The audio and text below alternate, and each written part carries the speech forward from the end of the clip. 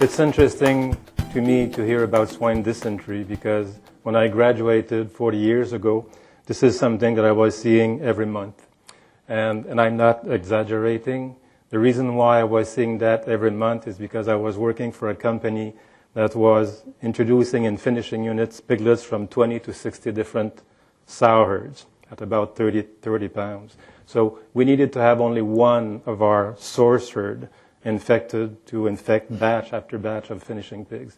And so swine dysentery was extremely common in Quebec at the time, and today it has virtually disappeared. We have one case every 2 or 3 years. So what I will present to you is part of a very large presentation. Actually, it includes right now about 900 slides, and it's a presentation on clinical cases. And I was asked to talk about gastrointestinal diseases, so I just picked up 3 cases in that large presentation. So what I will do is that I will give you the history, the clinical signs, sometimes the lesions. And these are real-life cases. These are not cases that I have put together. These are cases the way that they have occurred. So I do that, then I ask you to find the diagnosis. Once we have the diagnosis, I ask you questions on epidemiology, diagnosis, and control. So this is the way it normally works, because I suspect that the pointer is in the middle. The top one. Okay. Yeah. Normally this is more a discussion than a presentation because there's a lot of exchange. But in the interest of time, I will give you most of the answers. I'm not going to give you the answers on the diagnosis, but the other ones, most of them I'll give you. So my first case is a sow that eats very little since farrowing. It has no diarrhea, no dyspnea. The temperature is taken on a regular basis. The sow has no fever at all. And then on day 12, all of a sudden, she does not rise, and now she has a strong fever, 41.3 degrees Celsius or 106.3 degrees Fahrenheit. It was injected with large doses of 2 different antibacterials, and she died 4 hours later. So I'll leave you a little bit of time to think about it. This is the sow that died. So again, no diarrhea, no dyspnea, no fever for a while, and then all of a sudden a high fever, and she died a few hours later. What is it? Any idea? As I said, this type of room is not ideal for this type of presentation. It's better with a smaller group and a smaller room, but I'm not going to pursue until I get a diagnosis for that. So no fever initially. There are quite a few things that can produce a sow not to eat. But how many things are producing a sow not to eat? It's the same condition. It's just that the condition aggravated to the point when something occurred that produced the fever. This type of problem is not that rare around farrowing, because around farrowing the sows are often not eating a lot. Ulcer. I heard ulcer. Okay? So we have an ulcer. That could explain why the sow did not eat. But what about the fever? Rupture. Perforation. Exactly.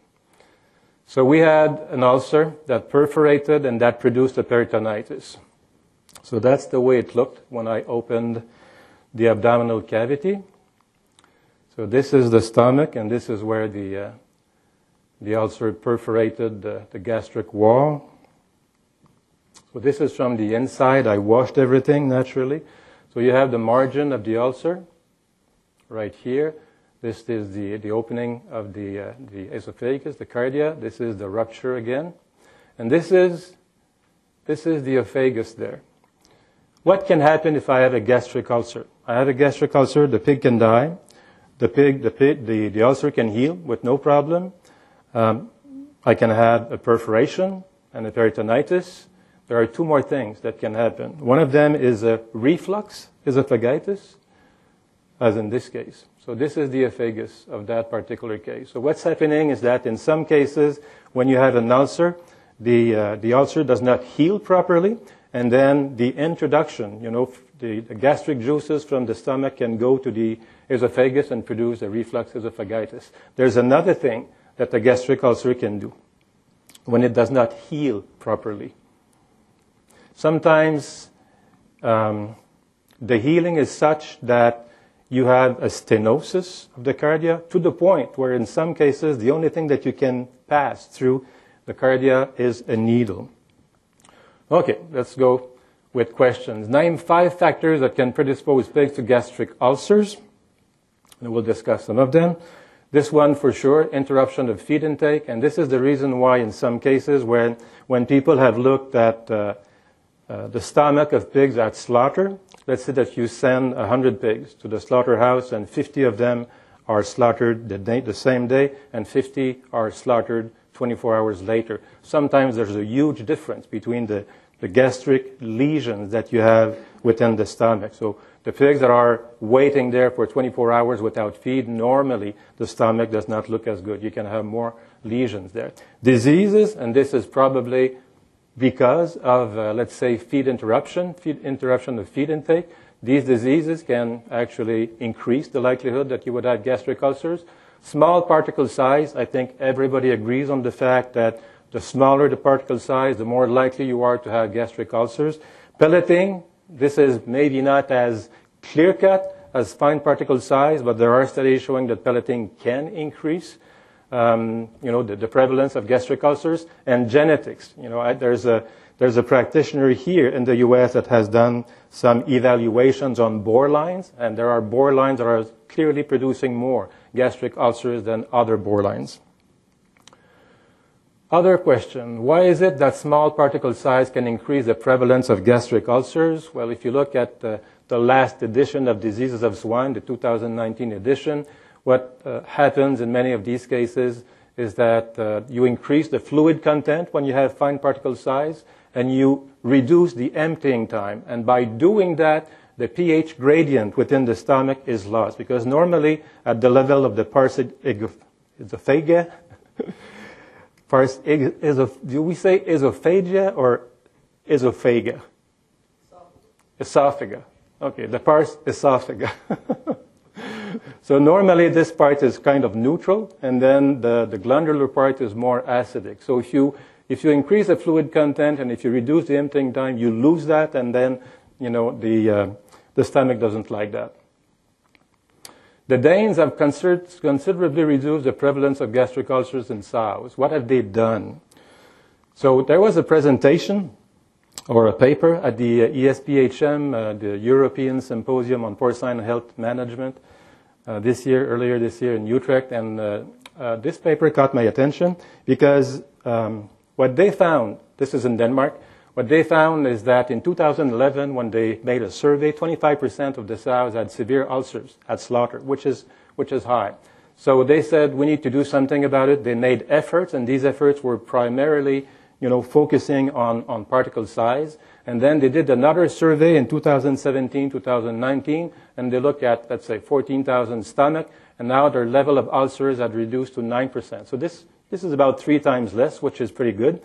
And in the paper, what they were mentioning is that what they have done mainly is to increase particle size and to add roughage to the ration, so hay and straw.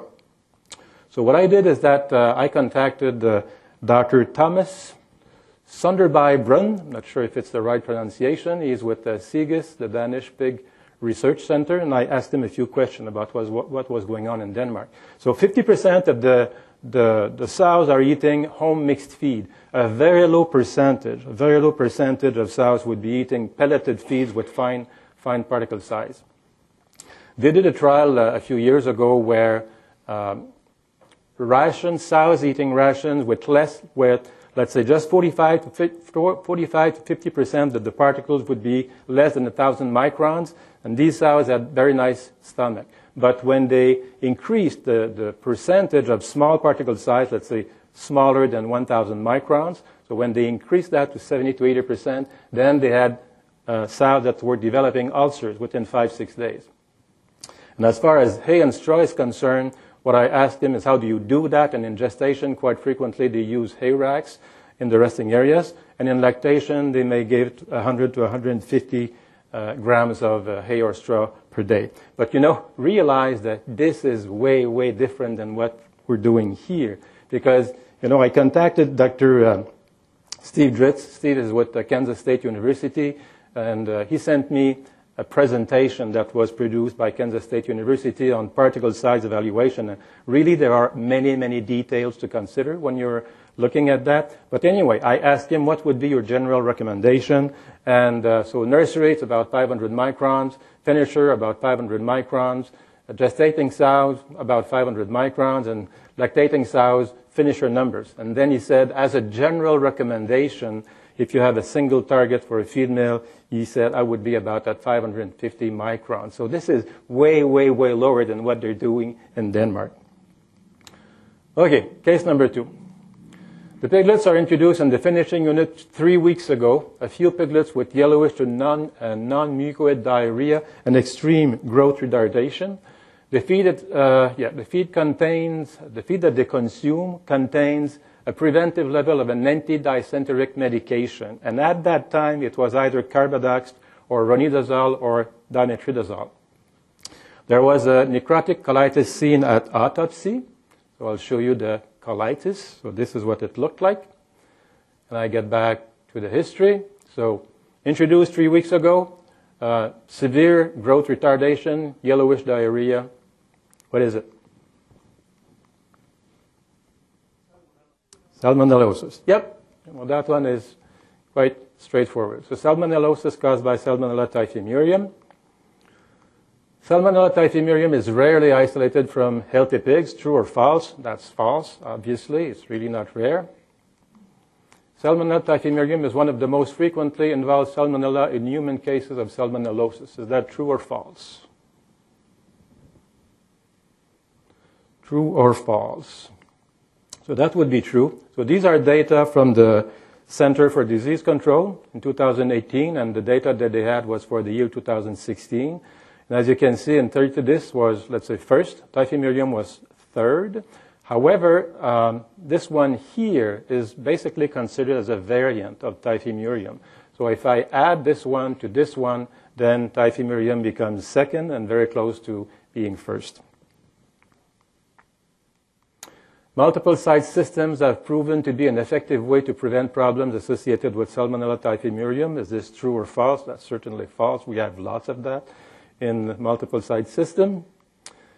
What preventive measures can be considered when Salmonella typhimurium is a problem? You know, for me, the two first ones, as far as Salmonella typhimurium is concerned in terms of presentation, to prevent these problems, would be the use of MASH, preferably with large particle size, and vaccine. The live vaccines are functioning decently well, not all the time perfect, but decently well. And MASH with large particle size, this is usually working really well. I have personally not seen, I graduated 40 years ago, and I've seen quite a bit of Salmonella. It's pretty rare to see Salmonellosis in pigs that are eating MASH feed. And I say that, and just last week I had a practitioner telling me that he just had a case. But MASH normally functions quite well. And then also you need to have a negative supplier. Of course, if you're buying gilts that are all infected, then this is not the right approach. And then you have everything else that can be done.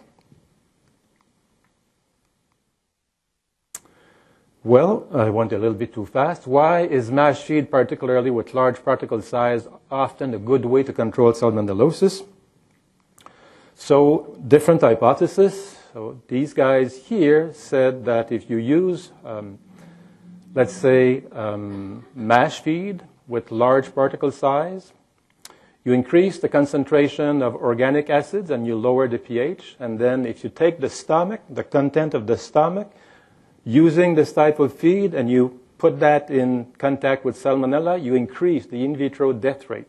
And this is apparently associated with an increase in the undissociated lactic acid.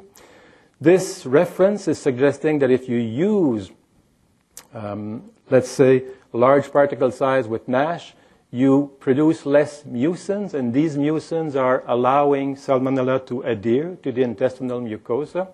And finally, this paper here in 2017, they say MASH and or large particle size reduce Salmonella shedding and increase the population of beneficial digestive microbiota. After whom was Salmonella given its name? Who actually made this organism be named Salmonella? Dr. Salmon. And Dr. Salmon was a human doctor or a veterinarian? He was actually a veterinarian. So I think we should be proud of that. Daniel Salmon. The genus Salmonella counts how many species? How many species of Salmonella are there? So, less than 50, about 500, or greater than 1,000? Greater than 1,000, okay. It's actually 2. Because you have now, and this is, and I realize that the nomenclature for Salmonella has been pretty complicated over the years, but my understanding is that now there's kind of a consensus. There are apparently 2 species of Salmonella. So you have Salmonella enterica and Salmonella bongeri. And then Salmonella enterica has 6 subspecies, including enterica. And the genus contains 2,659 serovars. And of these, 2,639 are belonging to enterica.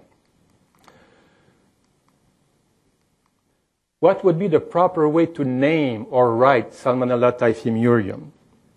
No, this was news to me, because actually what we should say is Salmonella, the species is enterica, subspecies enterica, serovar typhimurium, or Salmonella typhimurium. Notice that this is not in italics, and there's a capital T, because this is actually not a species, it's a serovar. If you look at Pastorella multacida, the genus is in italics, the species is in italics and with a small m. Okay, last question of that case. How significant are serovars other than Cholera suis and typhimurium in swine medicine? So those here who have had cases associated with something other than Cholera suis and typhimurium, please raise your hand.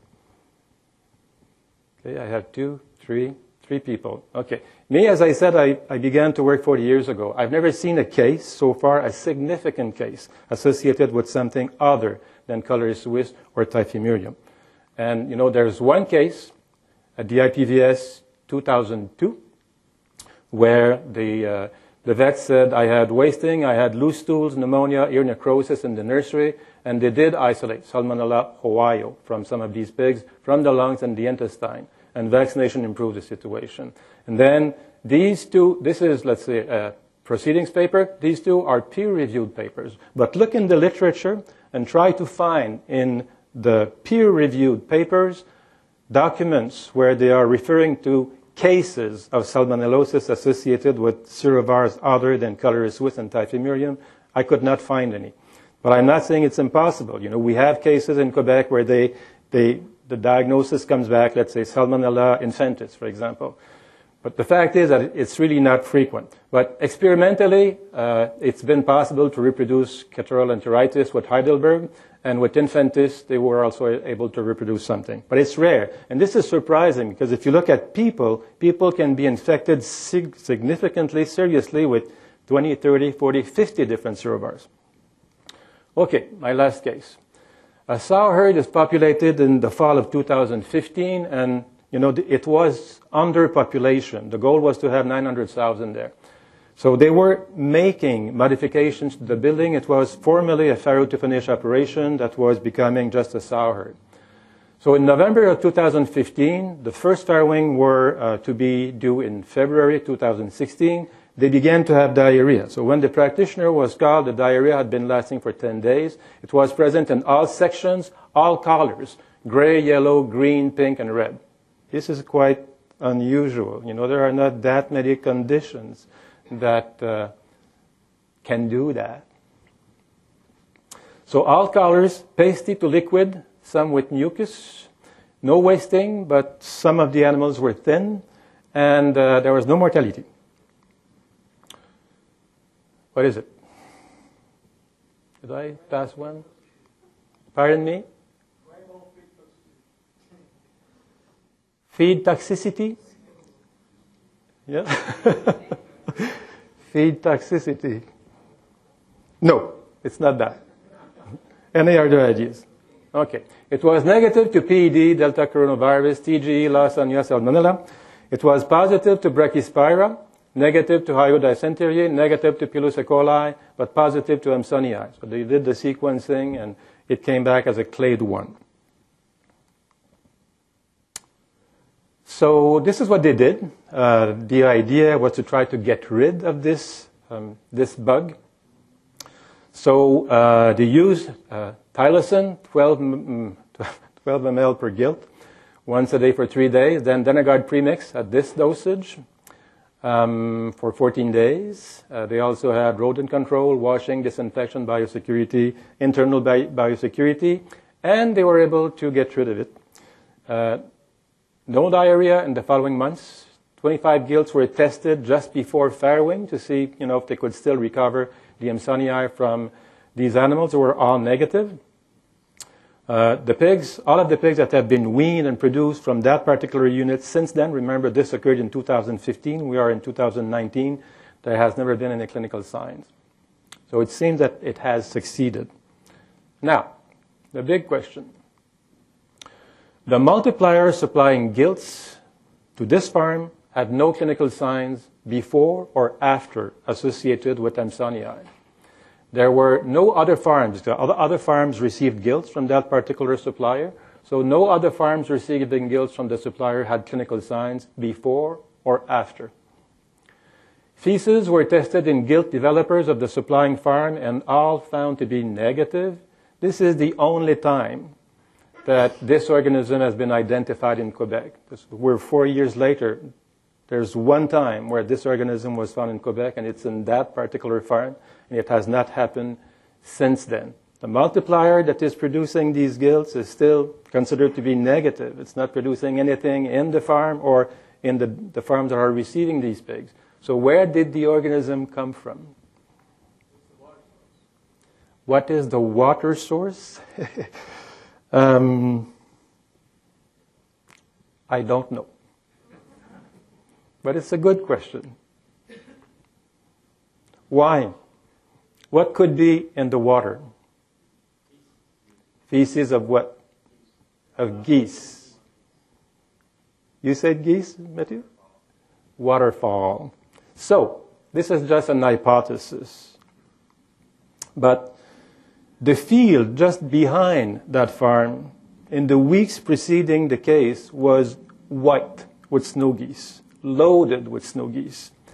And the walls were open because they were making reparations, renovations in that farm. And the geese were just about 100 meters away, from. So we don't know if some geese went into the farm, if, employees that were doing the renovations went to see the geese and came back, or rodents or whatever. But for now, this seems to be the most likely hypothesis. Now, you may say this is a little bit weird, but as Matthias was mentioning, these organisms can be found in birds and waterfowl. So Dr. Rubin, 2013, he did identify Amsonii from gilts from the Arctic and gave that to pigs. The pigs did not really get sick, but they did shed the organism. But this team here, Aller Moran in Europe, they again took Brachyspora Amsonii from waterfowl, gave that to pigs.